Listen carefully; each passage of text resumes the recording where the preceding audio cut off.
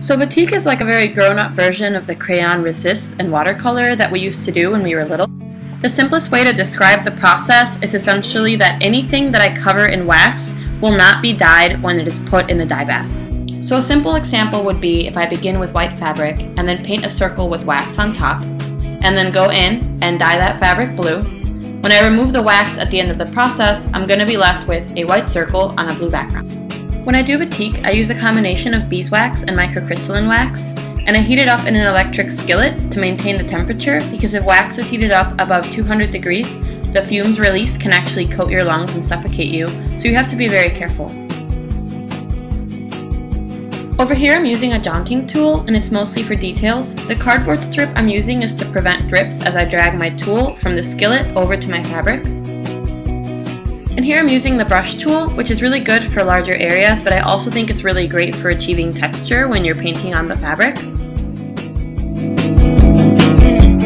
The most difficult thing about the dye process is the fact that the dyes will react like watercolors when they're stacked upon one another.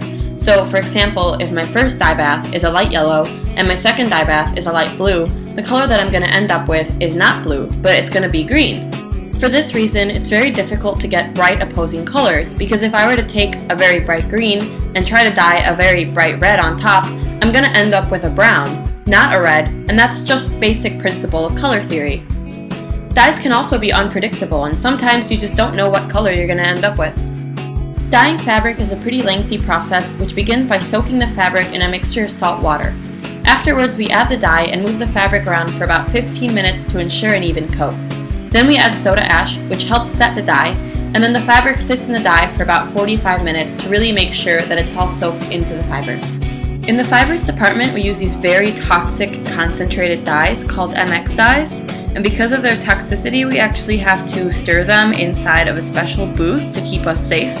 If the particles get in the air and you inhale them, they're very toxic and they can make you very sick. After many layers of waxing and dyeing, the majority of the wax is removed by hand with an iron.